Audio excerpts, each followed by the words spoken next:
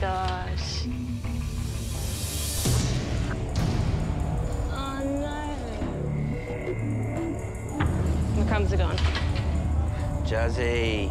God, my heart just sank for it. It was burnt to a cinder. It looked like ground coffee. I've got 10 minutes to go now and I don't have any crumble. Quickly, do it again. Quick. Don't have time. I don't have time. She was struggling and everything started to snowball. Who's got to caramelise on the top? Got to flip your tart. Yeah, I don't have time to flip it. Look, what Justine really needs is to get that pear tart right. She's going to be really pushed. Matt, should I flip it? Well, it will caramelise that way too, but flipping is better. All right, here we go. This is a make or break moment because if it cracks, it's finished, it's gone. Tart's come out, it looks beautiful. But you know what? The crumble's burnt. I need crumble on that plate or else they're going to know that that's mine and I failed. My instincts were just get some more crumble on. Even if it doesn't work, just I've got to try. I didn't even measure. I was just chucking in some flour, a bit of sugar, a bit of butter, a bit of ginger, just get it in there as soon as I could.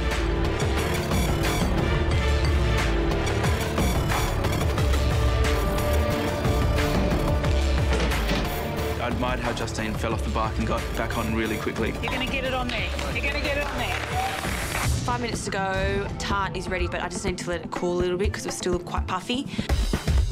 I've pulled the crumble out of the oven. I'm happy with the way it looks. It was still extremely hot because I got it straight out of the oven. My cream's going to melt on it.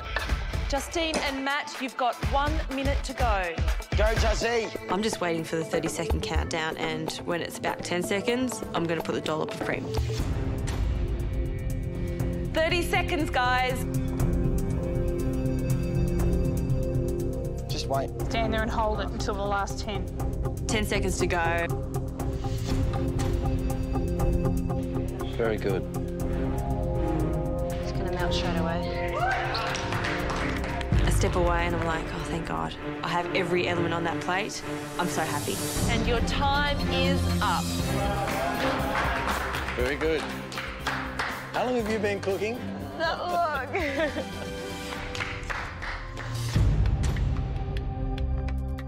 Justine, your plate 1. Please bring your dish forward.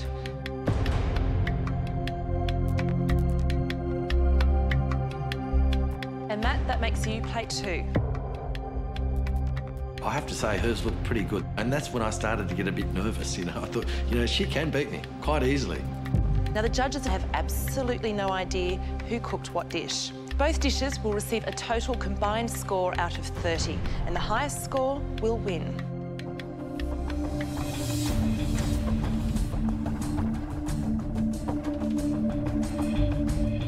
My dessert is being judged first, and I'm actually quite happy with it.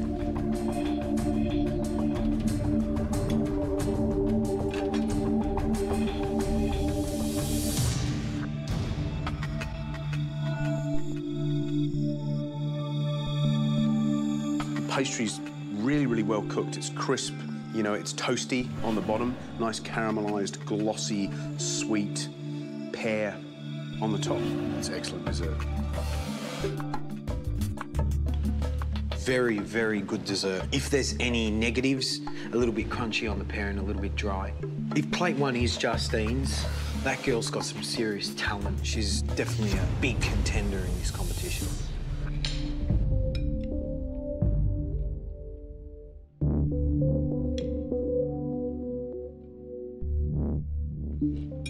Fantastic caramel. While I think the crumble could be darker, it still has a crispness that's very attractive and adds another element to the dish.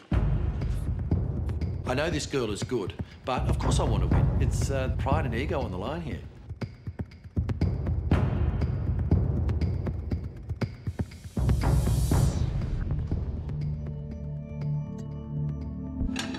Thanks, George.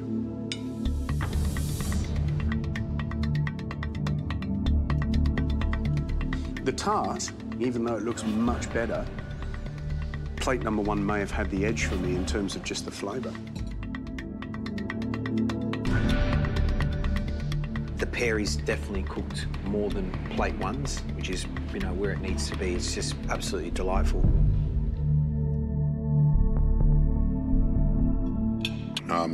Caramel's very similar. Crumb, darker, more intricate in flavour.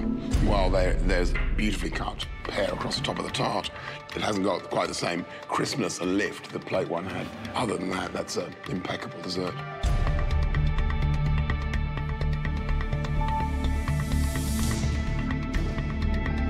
Just waiting for the judges. It's nerve-wracking. I haven't been through that for a long time.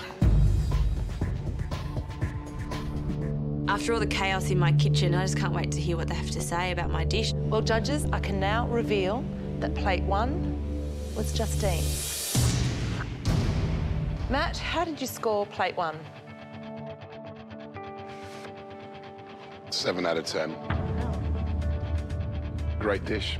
And the caramel, almost note for note, exactly what we tasted on Matt's dish.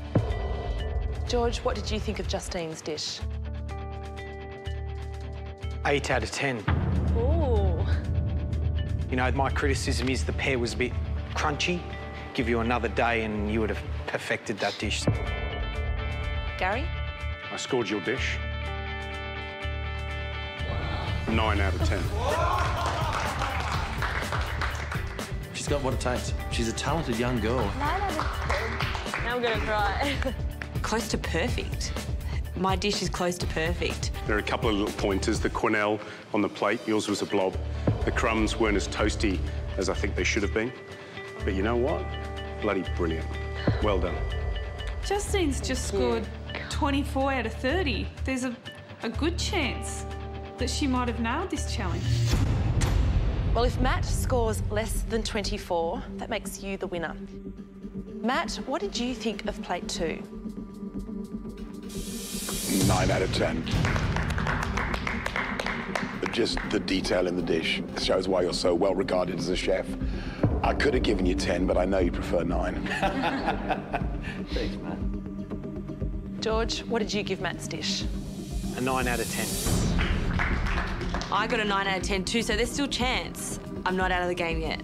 Matt's scored 18 so far. For you to win, Gary now needs to give Matt's dish a score of 6 or less. So, Gary, tell us your score and the winner of the challenge. Matt, I scored your dish. 10 out of 10. Well done, Emma. You did a really good job, mate. Really good job. Really good job. I was very happy. I felt as though I should have been in the Olympics doing something, you know. Justine, not far. Not far. Not far at all.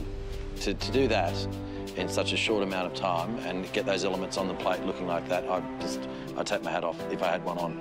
Yeah, incredible job, really was.